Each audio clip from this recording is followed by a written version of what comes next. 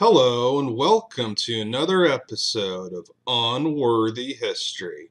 Today we got some more actual history for you from this book right here, Indian Depredations in Texas by J.W. Wellbarger, published all the way back in 1889. Now today's story is episode 2 in my series on the Parker family and the massacre that took place at the Parker Fort back in 1836. This episode will pick up on that by focusing on those who were able to escape with their lives from that attack. When the attack on the fort first commenced, Mrs. Sarah Nixon made her escape, and she hastened to the field to advise her father, husband, and Plummer of what had occurred. On her arrival, Plummer hurried off on horseback to inform Falconberry, Lunn, Bates, and Anglin, who were at work in their fields. Parker and Nixon started to the fort, but Parker met his family on the way and carried them some 5 miles down the Navasota River, secreting them in the bottom. Nixon, though unarmed, continued on towards the fort and met Mrs. Lucy, wife of Silas Parker, who had been killed, with her 4 children, just as they were intercepted by a small party of mounted and foot Indians. They compelled the mother to lift her daughter, Cynthia Ann, and her little son John behind 2 of the mounted warriors. The foot Indians then took Mrs. Parker, her 2 youngest children, and Nixon towards the fort. As they were about to kill Nixon, David Falconberry appeared with his rifle and caused them to fall back. Nixon, after his narrow escape from death, seemed very much excited and immediately left in search of his wife, soon falling in with Dwight and his own and Frost's family. Dwight and party soon overtook J.W. Parker and went with him to the hiding place in the bottom. Falconberry, thus left with Mrs. Parker and her 2 children, bade her to follow him. With the infant in her arms and leading the other child, she obeyed. Seeing them leave the fort, the Indians made several attempts to intercept them, but were held in check by the brave man's rifle. Several mounted warriors armed with bows and arrows, strung and drawn, and with terrific yells would charge them. But as Falconberry would present his gun, they would halt, throw up their shields, ride about, wheel, and retire to a safe distance. This continued for some distance until they had passed through a prairie of some 40 or 50 acres. Just as they were entering the woods, the Indians made a furious charge, when one warrior, more daring than the others, dashed up so near that Mrs. Parker's faithful dog seized his horse by the nose, whereupon both horse and rider somersaulted, alighting on their backs in the ravine. At this moment, Silas Bates, Abram Anglin, and Evan Falconberry, armed, and Plummer, unarmed, came up, causing the Indians to retire, after which the party made their way unmolested. As they were passing through the field where the 3 men had been at work in the morning, Plummer, as if aroused from a dream, demanded to know what had become of his wife and child. Armed only with a butcher knife, he left the party in search of his loved ones, and was seen no more for 6 days. The Falconberrys, Lunn, and Mrs. Parker secreted themselves in a small creek bottom, some distance from the first party, each unconscious of the other's whereabouts. At twilight, Abraham Anglin and Evan Falconberry started back to the fort to succor the wounded and those who might have escaped. On their way, and just as they were passing Falconberry's cabin, Anglin saw his first and only ghost. He says it was dressed in white, with long white hair streaming down its back. I admit that I was more scared at this moment than when the Indians were yelling and charging upon us. Seeing me hesitate, my ghost now beckoned me to come on. Approaching the object, it proved to be old Granny Parker, whom the Indians had wounded and stripped, with the exception of her undergarments. She had made her way to the house from the fort by crawling the entire distance. I took her some bed clothing, and carrying her some rods from the house, made her a bed, covered her up, and left her until we should return from the fort. On arriving at the fort, we could not see a single individual alive, or hear human sound, but the dogs were barking, the cattle lowing, the horses neighing, and the hogs squealing, making a hideous and strange medley of sounds. Mrs. Parker had told me where she had left some silver, $106.50. This I found under a hickory bush by moonlight. Finding no one at the fort, we returned to where I had hid Granny Parker. On taking her up behind me, we made our way back to our hiding place in the bottom, where we found Nixon, whom we had not seen since his cowardly flight at the time he was rescued by Falconberry from the Indians. In the book published by James W. Parker on pages 10 and 11, he states that Nixon liberated Mrs. Parker from the Indians and rescued old Granny Parker. Mr. Anglin, in his account, contradicts or rather corrects this statement. He says, "I positively assert that this is a mistake, and I am willing to be qualified to the statement I here make, and can prove the same by Silas H. Bates, now living near Groesbeck."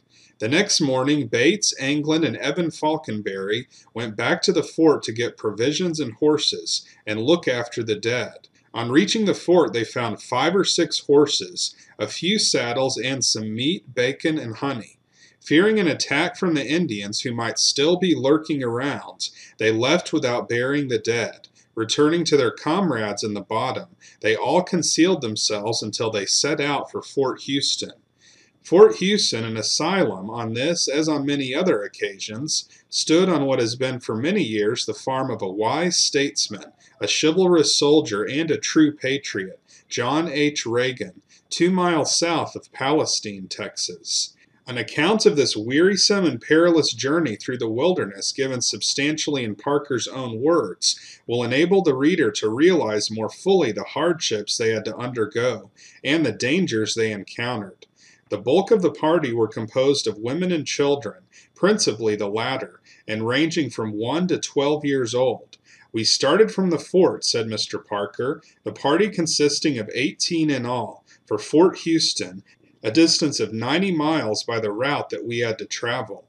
The feelings of the party can better be imagined than described.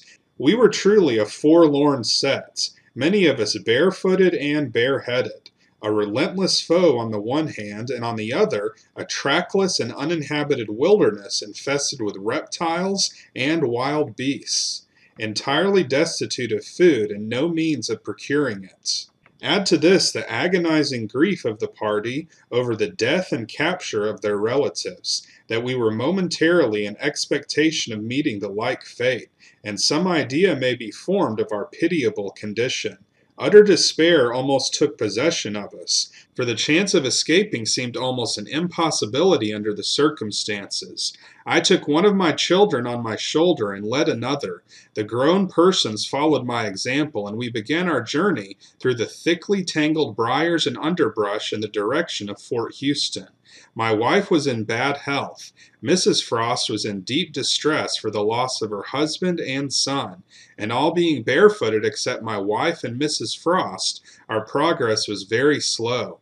Many of the children had nothing on them but their shirts, and their sufferings from the briars tearing their little legs and feet was almost beyond human endurance. We traveled until about 3 o'clock in the morning, when the women and children being worn out with hunger and fatigue, we laid down on the grass and slept until the dawn of day, when we resumed our perilous journey. Here we left the river bottom in order to avoid the briars and underbrush, but from the tracks of the Indians on the high lands, it was evident they were hunting us, and like the fox in the fable, we concluded it best to take the river bottom again, for though the brambles might tear our flesh, they might at the same time save our lives by hiding us from the cruel Indians who were in pursuit of us. The briars did in fact tear the legs and feet of the children until they could have been tracked by the blood that flowed from their wounds. It was the night of the second day after leaving the fort that all, and especially the women who were nursing infants, began to suffer intensely from hunger.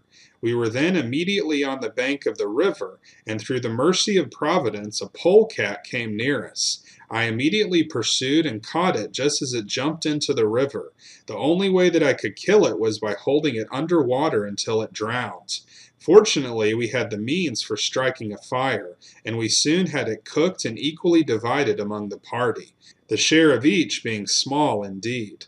This was all we had to eat until the 4th day, when we were lucky enough to capture another skunk and 2 small terrapins, which were also cooked and divided between us. On the evening of the fifth day, I found that the women and children were so exhausted from fatigue and hunger that it would be impossible for them to travel much further. After holding a consultation, it was agreed that I should hurry on to Fort Houston for aid, leaving Mr. Dwight in charge of the women and children. Accordingly, the next morning I started for the fort, about 35 miles distant, which I reached early in the afternoon. I have often looked back and wondered how it was I was able to accomplish this extraordinary feat. I had not eaten a mouthful of food for 6 days, having always given my share of the animals mentioned to the children, and yet I walked 35 miles in about 8 hours. But the thought of the unfortunate sufferers I had left behind, dependent on my efforts, gave me strength and perseverance that can be realized only by those who have been placed in similar situations. God in His bountiful mercy upheld me in this trying hour and enabled me to perform my task. The first person I met was Captain Carter of the Fort Houston settlement, who received me kindly and promptly offered me all the aid in his power. He soon had 5 horses saddled, and he and Mr. Jeremiah Courtney went with me to meet our little band of fugitives. We met them just at dark, and placing the women and children on the horses, we reached Captain Carter's about midnight. There we received all the kind attention and relief that our condition required, and all was done for our comfort that sympathetic and benevolent hearts could do. We arrived at Captain Carter's on the 25th of May. The following day, my son-in-law, Mr. Plummer, reached there also. He had given us up for lost and started for the same settlement that we had. In due time, the members of the party located temporarily as best suited their respective families, most of them returning to Fort Parker soon afterwards. A burial party of 12 men from Fort Houston went up and buried the dead. Their remains now repose near the site of old Fort Parker. Peace to their ashes. Unadorned are their graves. Not even a slab of marble nor a memento of any kind has been erected to tell the traveler where rest the remains of this brave little band of pioneer heroes who wrestled with the Indian for the mastery of this broad domain. So that's the end of this story. This is episode 2 here in this 10-part series on Cynthia Parker and her life. So this covered the events of those who were able to escape from the Fort Parker Massacre back in 1836. It took them about 6 or 7 days to get to Fort Houston where they were safe. So if you want to see more episodes like this, then be sure to like and subscribe. And we'll see you next time on Unworthy History.